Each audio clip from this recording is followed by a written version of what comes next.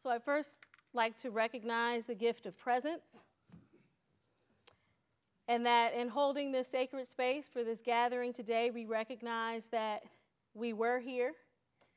We're grateful that we're still here, and we are committed to contributing while we are here. In order to do that, the principle of Sankofa, which is a Ghanaian word, teaches us that it is not wrong to go back for that which you have forgotten. So the question we raise is, what is it that we have forgotten? Well, our history books sometimes tell a different story than that which could best inform our understanding of race, work, leadership, management practices, division of labor, and fueling the U.S. economy. The Atlantic slave trade did not bring millions of workers to work on agricultural plantations. Instead, we might think of our history in this way. We had a dream that one day our sons and daughters would grow up to be doctors, lawyers, engineers, teachers, preachers, politicians, and business owners. Business owners? Yes, business owners with a capital B, because back in the day, we were the capital. See? Bought and sold per pound of flesh, tried and tested under great duress. The great race started with a gunshot. Bang. Sprinting to the finish line before the closing bell rang. This land is our land, plowed by a sacred hand and claimed through a courageous stand.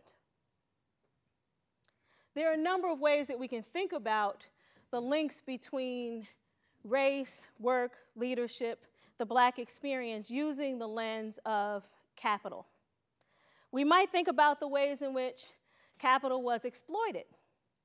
We might think about dehumanizing capital, though many of us teach now about how to value human capital. What does it mean to think about laborers as only physical capital and to systematically deprive them of the opportunity to develop other forms of capital, such as social capital, such as intellectual capital, prohibiting them from reading, prohibiting them from convening, prohibiting them from gathering.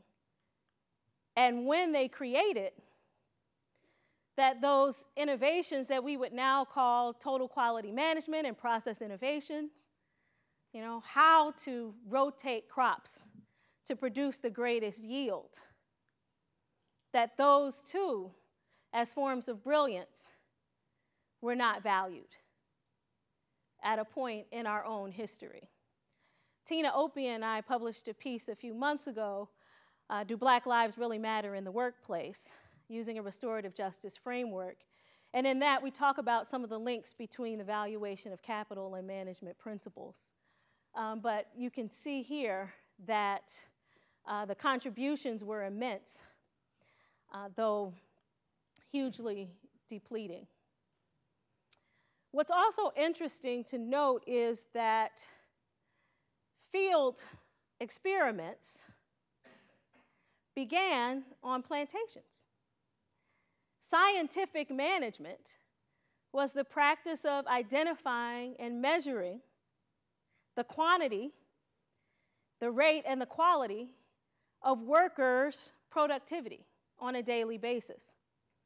So I've spent a lot of time at the Smithsonian National Museum of African American History and Culture.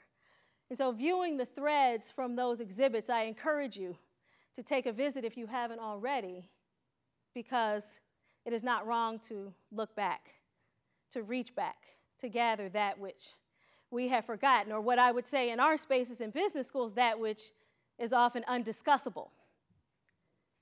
And note the ways in which workers' productivity was measured in terms of efficiency.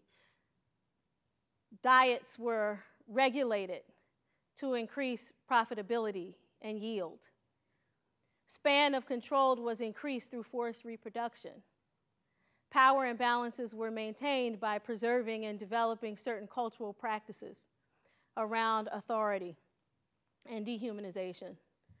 And middle management, forms of middle management, were implemented not in the 1940s or 50s, but actually centuries before. But there was also some liberation. And that, too, is part of the story of learning about and from Black experience, that even in those spaces that we see how enslaved Africans were committed to accruing, investing, and leveraging their capital in service of liberation.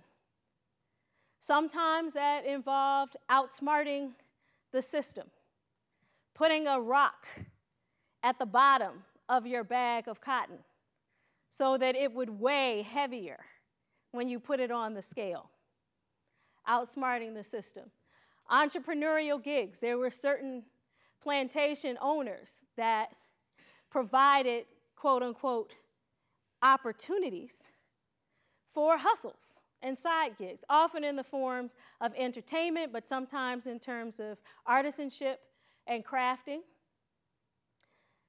Black institutions were formed as ways of subverting the oppression of social capital, promoting the institution of bonds and connectivity, such as marriage, such as religious bonds in church, even though those types of bonds were developed in covert ways. And over the past 100, 150 years, we've also pursued liberation through leveraging our buying power. The Montgomery bus boycott was, in fact, a boycott of a business. W.E.B. Du Bois was the first African American to earn a PhD from Harvard. Did you know that the title of his dissertation was The Suppression of the African Slave Trade in the United States of America from 1638 to 1870? Did you know that he was the first social scientist who systematically gathered data on the demographics of Africans formerly enslaved and then emancipated? Did you know he conducted regional studies in Philadelphia as well as in Atlanta, actually statewide studies? His first book was called The Philadelphia Negro, where he documented trends in buying power, in education, in housing, to really understand the capital and the resources that people of African descent offered to this country. But did you know that by the beginning of the 20th century, he became cynical about race research, about the kind of data that he developed, which essentially founded sociological research and practices, although it was 100 years before he was credited for doing so, that at one point in time when he was at the Atlanta University Center, he said one could not be a calm, cool, and detached scientist while Negroes were lynched, murdered, and starved. And I wonder how many in this room have asked that question in light of Black Lives Matter and many other things that have happened in recent years. Now, Booker T. Washington was the first African American to receive an honorary doctorate from Harvard University, and that was just a couple of years after W.B. Du Bois graduated. And as you may know, their schools of thought were differing, but they both created space for conversations around commerce, race, work, leadership. Booker T. Washington published a book, The Negro in Business. He also founded the National Negro Business League in the early 1900s. So one thing that I didn't mention in setting up this conference, last year, we had a pre-conference before the Gender and Work Conference, where a group of race researchers, there were about 20, 30 of us, we gathered to collectively plan the agenda for this conference this year. What would it mean for us to talk about this conversation for 2 days? What are the kinds of questions that will come up? What might we focus on? We opened with an exercise that invited us to consider key moments in history. What was happening in the world? What was happening in terms of the scholarly focus on race? And at that same time, what was happening in the scholarly focus on management? Now, obviously, I am not going to go through 100+ years in 5 minutes, but I'll just point out a couple of highlights because they're interesting in terms of looking at some of the trends in race research in the early 1900s, respectability, politics on the part of Black scholars, but also research on the content of stereotypes and reifying stereotypes. In management, trying to understand labor protests, so that give and take between Taylorism and employee engagement and more humanizing work practices. You know, at the same time, new organizational forms were coming into being because of the emancipation of enslaved Africans. Harlem Renaissance, I'm going to go pretty quickly now. Other 1940s, the Clark-Doll study, how that affected the movement toward integrating schools, how those data were used to try to promote equal access and equal opportunity in the 1950s. But in management, the conversations were more about depersonalization. It doesn't really matter who you are. Let's focus on bureaucracy. Let's focus on roles. Let's focus on operations. You know, because the human stuff, oh, that's getting complicated and messy. But A. Philip Randolph and the Brotherhood of Sleeping Car Porters said, no, we're still going to take advantage of our human capital. You rely on us. We will have sway and influence over commerce. Other interesting headlines I wanted to share with you as we're here at Harvard Business School. What was Harvard Business Review publishing in the mid-20th century around race and around the Black experience? Here are some of the conversations. Consumer motivations in Black and white. Business, the next target for integration. ASU was founded in 1968, and with that, you started to have a flurry, because of this critical point in history, of also articles around and insights and questions around how this movement would affect management studies and management practice. Black enterprises, limits of Black capitalism. So all that to say, this is not a new conversation. It's not a new conversation, but in making it figure rather than ground.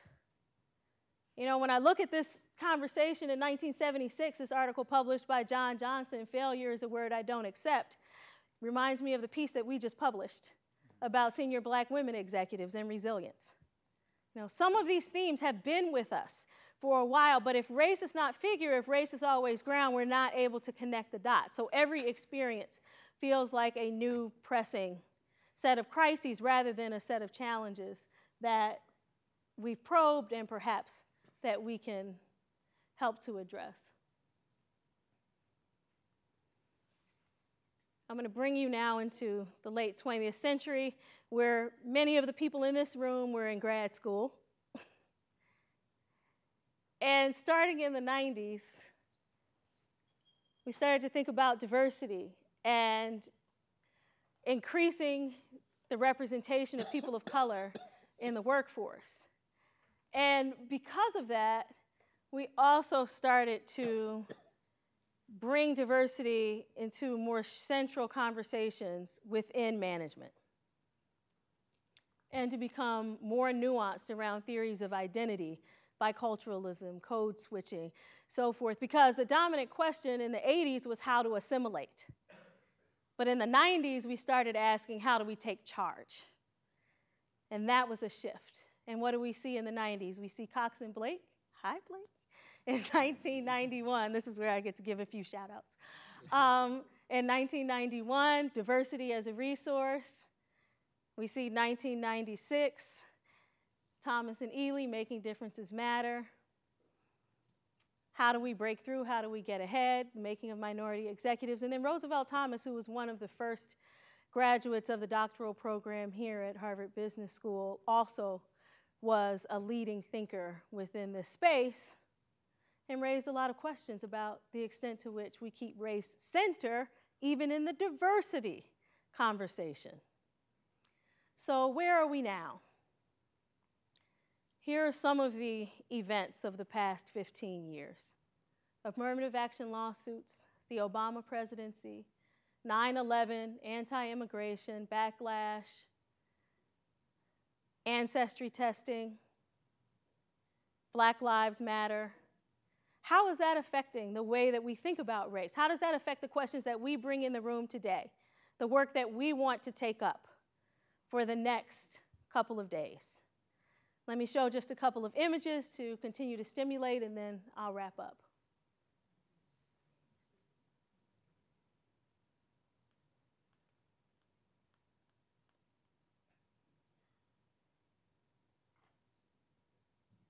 That one says diversity in the initial cabinet members from the past 4 presidents.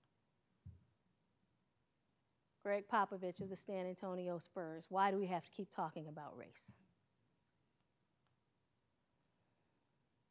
This is on the steps of Baker Library at Harvard Business School a couple of years ago.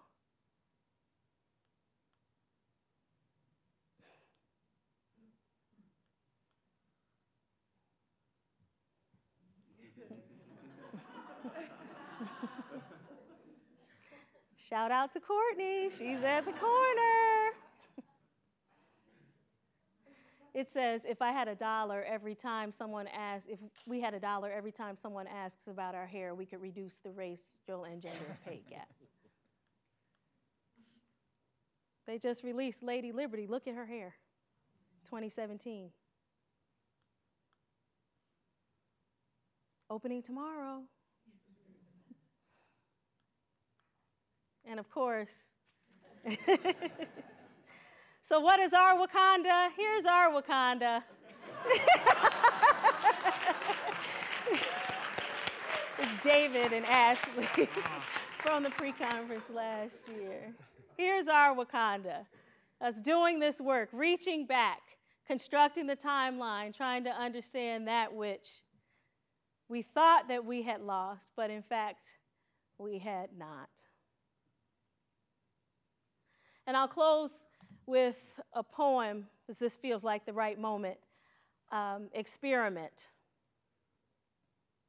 I wonder what could be if we could erase race and in its place put diversity. I wonder where we go if we could erase race and let our identities freely flow. I wonder what we'd find if we could erase race and obliterate the color line. I wonder what we create if we could erase race and reclaim our rightful estate. I wonder what we buy if we could erase race on the auction block. Buy low, sell high. But I wonder what we'd lose if we could erase race. Reclaim our right to choose? I wonder what we'd miss if we could erase race. Take away our collective bliss. I wonder what we'd forget if we could erase race. All the memories and upsets. Statutes, systems, structures, pinning us in place. Bonds, bruises, bloodlines, defining our home base. Ancestors, agitators, activists, calling from within. Teachers, preachers, builders, liberating from sin. It's who I am. It's who I be. It's the most undeniable, indescribable part of me. The stories I tell, the scars I bear, my treasure chest of gold. If you'd erase my race today, you'd wipe away my soul. Thank you.